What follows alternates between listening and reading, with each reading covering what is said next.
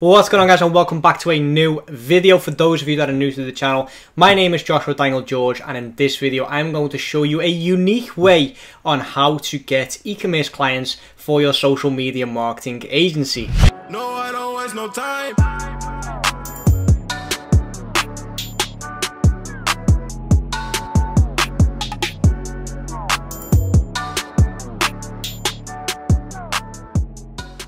Okay, guys, and welcome to the video. So as I already mentioned in the introduction, today I'm going to be showing you guys a unique way of how you can basically get in contact with e-com stores and offer them Facebook advertising. Now, before we begin, quick disclaimer: I have not made up this method. This method is tried and true. I see a lot of people out there doing it, but with that said, there are also a lot of people that are unfamiliar with this method and this approach. Now, what we are basically going to be doing is we're going to be looking at Amazon for our our method of getting in touch with e-com stores. Why Amazon?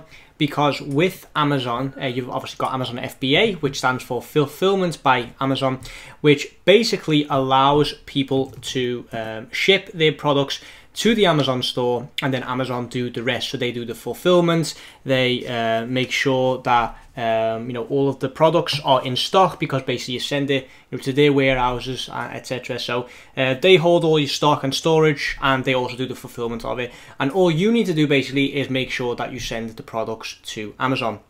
Now, why is this a bad thing, or why, what are the cons basically attached to Amazon FBA? Well, first of all, you're not allowed to create an email list. So the sales that are made on Amazon, you do not get the contact details from that person, which means you cannot create lookalike audiences, which means you cannot retarget those people if you have different types of items of the same niche for sale. You can't send them some kind of offer, and so on and so forth. So you are very, very reliant on Amazon for the sales. And Amazon, I don't need to explain how crowded it is on Amazon. Your competition is fierce, because you can always compare the products to other items that are similar and see which one is the cheapest or which one has the most reviews. So you're very, very reliant on the reviews, how many people are basically offering a similar product, and so on and so forth. So it's very crowded. Competition is fierce. You cannot basically gather email or data from the customers that you get. So like I said, you are completely reliant on Amazon, and Amazon might even move your product from the first page to the third page or fourth page, so from first to third or fourth, and then you've basically lost your unique selling point, which is being on the first page of Amazon, and your sales might even plummet because of it. But you've already invested on the front end by sending the products to the Amazon warehouses. So in the end, you're sitting there with stock that you've already paid for, but no purchases are coming in. So basically what we're going to be doing now is offering these people almost like a unique perspective to diversify the way they are getting sales for their products. So what we're going to be doing today is we're going to be looking on the Amazon website and finding stores or finding products that we can then reach out to and say, hey, you have your products on Amazon, but I know a unique way to diversify how you're getting sales and also build up an email list, which is another asset in the background. Quick mention, obviously due to the coronavirus, there are delayed delivery times, etc.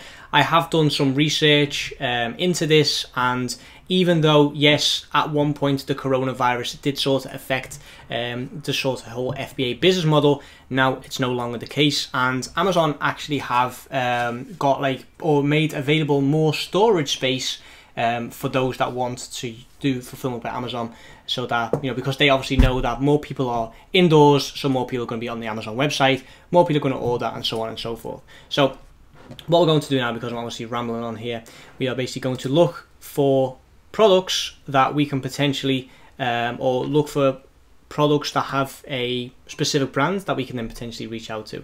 So as you can see here, this is the first page of Amazon, and so these batteries are obviously from Amazon itself, but 71,000 reviews, which means that to have that many reviews, you're going to have at least 700,000 sales to get that many reviews.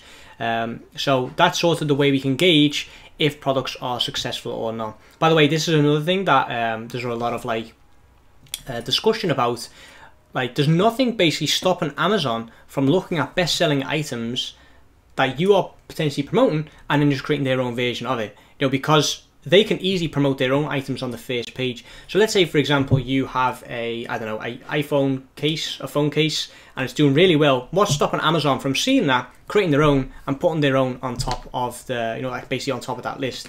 So I just want to quickly interrupt this video and mention that if you are serious about social media marketing and you want to start your own social media marketing agency, or maybe you already have one and you want to take it to the next level, I have my own coaching program where I teach you guys exactly how to do that. So how to start your own agency, how to reach out to clients and get meetings on autopilot with my hybrid outreach system, how to close the meeting and how to get results for your clients, how to automate it and scale it so that you too can live life on your own terms. If you are interested in that, all you need to do is click on the link in the description box down below where we can hop on a quick 15-minute call to see if you are the right fit for the program. If you are, I will offer you a spot on the program. It is a coaching program, so not just a done for you course. I will literally teach you my methods and how I was able to start my own social media marketing agency and scale it to 6 figures within 14 days. So if that sounds like something you are interested in, click on that first link in the description box down below. Like I said, we'll hop on a quick call, see if we're the right fit for each other and potentially move forward from there. Just another little thing that you need to look out for. So basically what we're going to be doing now is looking for items that can potentially become or be promoted on other platforms. So what I'm basically looking for is something that is not on Amazon Basics, which almost all these items are, because we're actually filtering on Amazon Basics. Let me just quickly find another category. Isn't there like today's top deals? Maybe here we can find something that is better. Wait for it to load. Wireless charger, that could be a good one. Anchor wireless charger is another one. So for example, wireless chargers are items that can easily be promoted with Facebook ads and are basically everyday items that almost everyone needs and or wants. So I've just found two here. This one is called Anchor. Is that the name of the store? Anchor Direct. Okay, so what we'll do is we'll try and find Anchor Direct on Facebook. There we go. And see if that is available as an actual brand. Anchor Direct. Anchor Direct Mongolia. I'm not 100% sure that is it. Anchor. Let's see if that is it. Charge everything faster. Okay, so that is actually a store. Now let's see if they are running ads. They are running ads. Okay, that's interesting. So either someone is beating us to it, or these guys are already diversifying. Then we go to the About page, see if they've actually got a website, which they do. Let me just double check if this is okay. So Anchor Direct. Okay, yeah. So this is actually the same brand. So these people, or this store, has got a website, and they also are running Facebook ads. So let's see what they're currently doing. Save 25% off, and they are sending it to the actual store, right? Okay, so there's not really much that we can do for these guys. Let me just wait for that to load.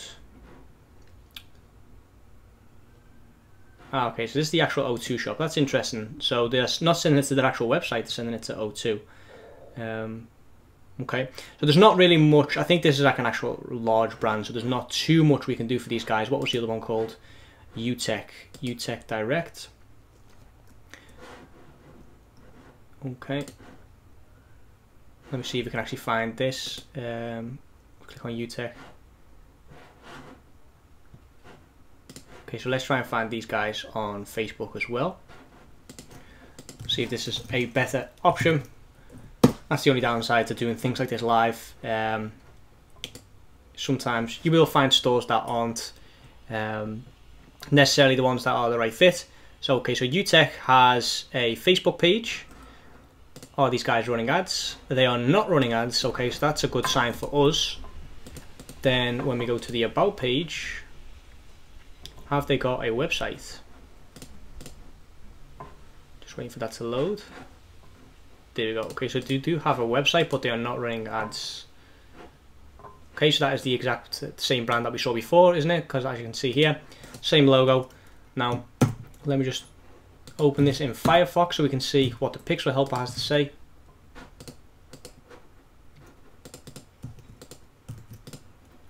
Copy, paste. There we go, waiting for that to load.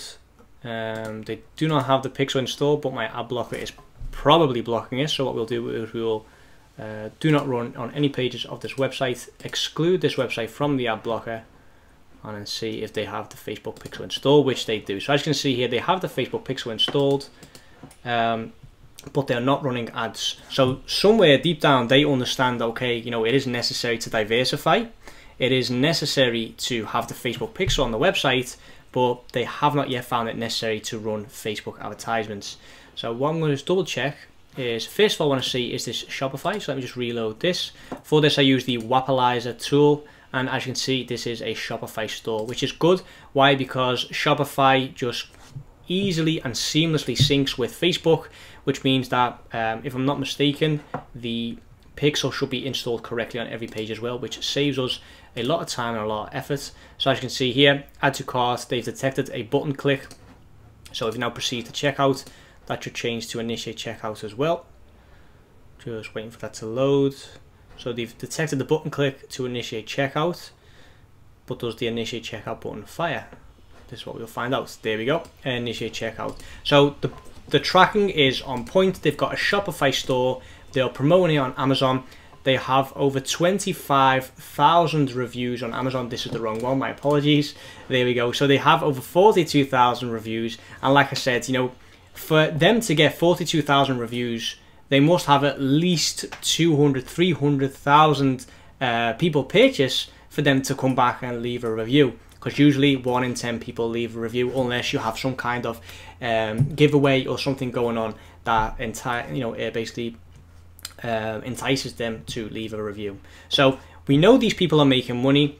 We know these people see the necessity of basically running Facebook ads, because otherwise they wouldn't have the pixel installed. They already have a Shopify store, but they are not running any type of ads. So what we can now do, there we go, go to home, page transparency, go to ad library. We can then send a screenshot of this where it says they're not running any ads, and then what we can do is we can send a screenshot of Anchor and say, look, you know, even though these people are not doing as well as you in terms of sales on Amazon, these guys are going ham on Facebook ads, and you know, these people are building up an email list in the background and so on and so forth. You can compare the two and basically say, you know, if something were to happen with Amazon, with a potential second wave with Corona, anything like that, these people are not completely reliant on Amazon. All they need to do is send out an email blast to the emails that they've generated saying, hey guys, we're having some issues with our Amazon store, so order directly from the website. Here's an extra coupon, here's 25% off, and so on and so forth. And that way they can direct all that traffic that they otherwise would lose on the Amazon website to their actual store. So this is basically how you can reach out to these people that are promoting on Amazon and basically ask them if they want to diversify the sales by also offering or by also running Facebook ads in the background. And you know these people have money for it because you can see by the amount of reviews, etc., that they are getting and the amount of sales that they are making on Amazon. Now, in terms of how to reach out to these businesses, let me just remove Anchor here because we're not going to be reaching out to these people. There are a few ways of doing that. We can send them a message here on Facebook.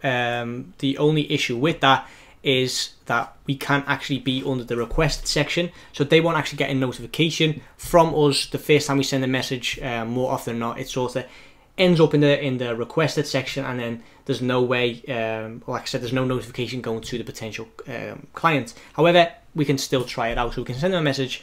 And what I would do when I'd send a message, I'll basically say, hey, I have some ideas. Or we can ask them a question. Hey, I was just wondering if you were satisfied with your current social media efforts. I have some ideas that I'd love to run by you is it okay if I send you a quick video about this? Okay, now this just off the top of my head, guys, I have no idea if that actually works or not, so please come up with your own script, but that's just something along the lines of what I would send, and then basically see how they reply. If they say yes, sure, send it over, I can send them a Loom video, and then in the Loom video I can say, hey, listen, if you want to know more about this, let's hop on a call, and that is basically how I would do it. So from there, so as you can see, guys, these are active because they've already seen the get started, which is good. Now, if they don't reply to the Facebook message, which I think in this case they will do because they've seen it, then we can see if they have an email address, which in this case they do not. So usually on the Facebook page, if you go to the About section, you'll see their email address here. Now another thing we can do, let me just copy this. So copy link location, go back to Chrome because I have a Chrome extension for this, not an actual Firefox extension. So what we can now do is we can use hunter.io, which is a free plugin to see if they have any email addresses on the website, which in this case they do not. So there is no email available to us at this moment in time. Maybe at the bottom, let's check the About Us page. No. Okay, so up until now we only have the Facebook Messenger method of getting in contact with these guys. So what we'll do then is go to IU Tech and see if they are available on any other platform. No, let's try LinkedIn.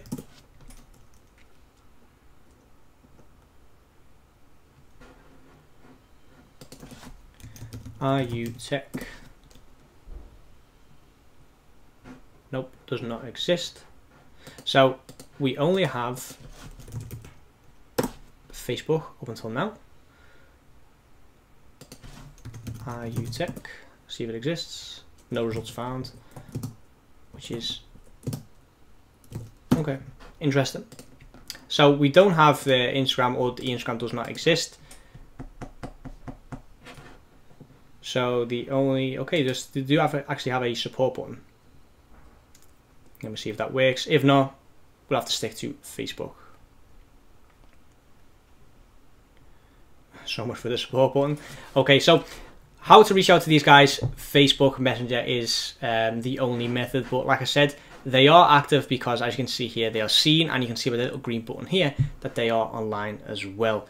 Then, as you can see here, we have team members. Okay, so this is Chinese. So what you could do, if this is a team member, you can add this person as a friend and send them a message as well. Make sure you do that in that order. So do not send them a message first, because like I said, you will end up in the request section. If you add them as a friend and they accept you, and you then send them a message, you'll pop up like this. So that is basically what you want to do. So this is, like I said, a unique way of reaching out to potential e-com clients by going onto Amazon, looking through the brands, seeing what the name is of the brand, seeing if they have a website and or Facebook page or another way of contacting the owner of the brand, and then suggesting that they diversify their sales by also running Facebook ads. So that is all I have got for today. Hope you enjoyed this video. Leave the video with a thumbs up if you did. Subscribe to the channel for more, and I'll see you guys in the next video.